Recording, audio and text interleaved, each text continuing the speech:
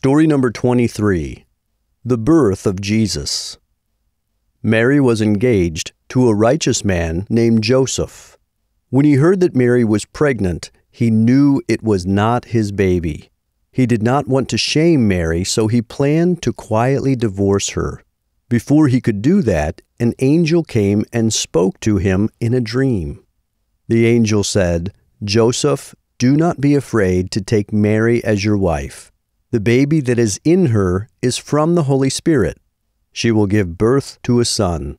Name him Jesus, which means Yahweh saves, because he will save the people from their sins." So Joseph married Mary and took her home as his wife, but he did not sleep with her until she had given birth.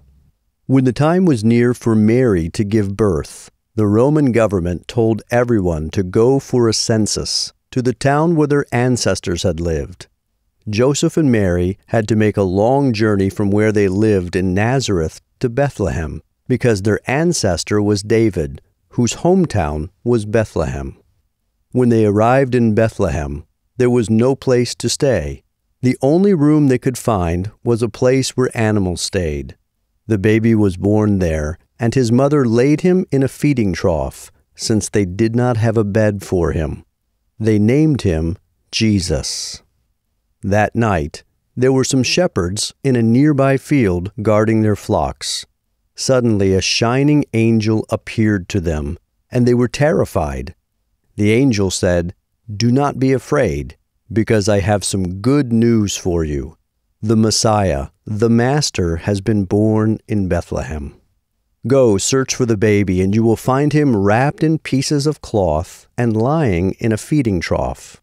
Suddenly the skies were filled with angels praising God, saying, "Glory to God in heaven and peace on earth to the people he favors."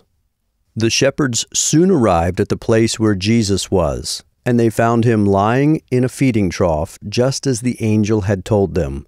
They were very excited.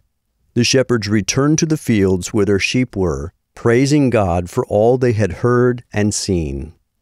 Sometime later, wise men from countries far to the east saw an unusual star in the sky. They realized it meant a new king of the Jews had been born. So they traveled a great distance to see this king. They came to Bethlehem and found the house where Jesus and his parents were staying. When the wise men saw Jesus with his mother, they bowed down and worshipped him. They gave Jesus expensive gifts. Then they returned home.